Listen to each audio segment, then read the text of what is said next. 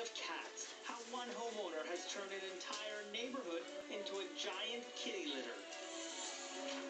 In a Beaches neighborhood. We're live with Cynthia Mulligan with why the presence of dozens of felines has area residents sounding the alarm. Cyn. Well, Francis, it's an obvious case of hoarding that has been escalating in a beach neighborhood for years.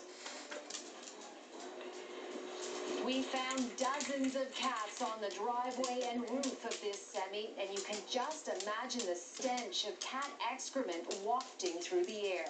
Neighbors say the smell and condition of this home is directly affecting their quality of life.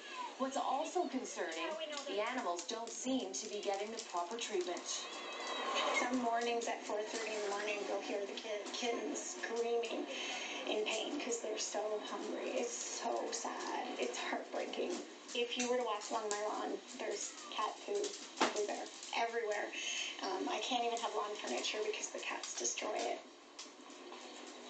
We're told the woman who lives inside this house has apparent mental health issues. Neighbors have been complaining to the city for 4 to 5 years. They say not enough has been done. Now, I spoke to the councillor in the riding about this issue. She tells me it's not a quick, easy fix. I'll be following up with what the city is doing about it tomorrow. Francis? All right, Cynthia. Well, Teen Brothers from